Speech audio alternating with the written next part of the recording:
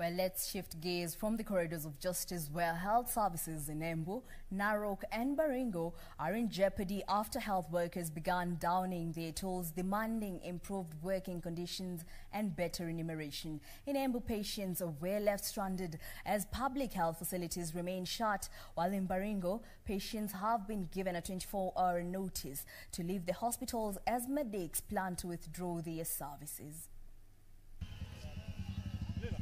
This is the situation in Embu. The healthcare workers have made good their threat of downing their tools after the county government failed to address their grievances, which include delayed salaries for 3 months. The over 2,400 workers, including nurses, doctors, dentists, morticians, among others, are also blaming the county government over non-remittance of statutory deductions amounting to over 400 million shillings for the past 4 months.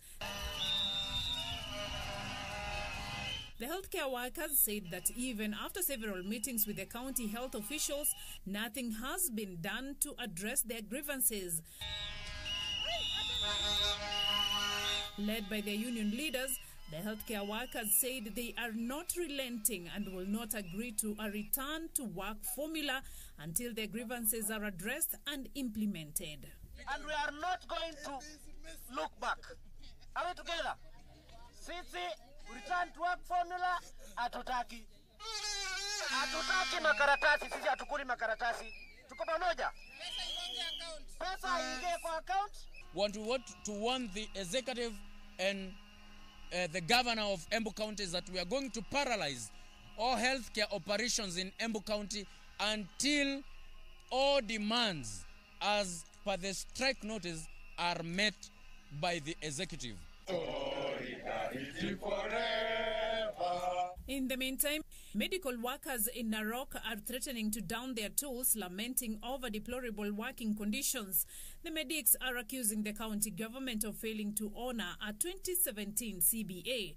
Kenya Medical Practitioners, Pharmacists and Dentists Union South Rift Branch Secretary Dr. David Bimji claims failure by the county to resolve to pay the agreement as per the CBA has financially exposed its members. The job progression that should be attained, and also as it is seen, there's a CBA that was signed by the Narok County government.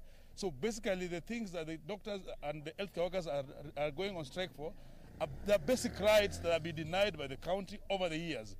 And several forums that have been brought forth has failed to implement this.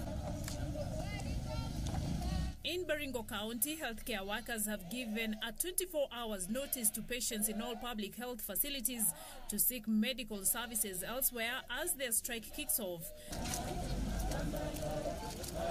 Speaking after holding a peaceful demonstration in Cabernet, the healthcare officials said there will be a total shutdown of services starting Thursday following a disagreement between the Nurses Union and Baringo County government. Kenya Union of Clinical Officers Secretary Koriria Tor said their 14 days strike notice lapsed on Monday with no agreement forcing them to paralyze services at the hospitals. And now we have called our health workers to stay at home. They are officially at home and on strike. And this shall continue until the county government gives a redesignation, promotion, and confirmation to all health workers in Baringo County. It is not business as usual. We are now behaving abnormally. The situation is never normal, and we are not relenting, and we are not going to accept the situation the way it is. Beatrice Gatonyeng Etich, Channel 1 News.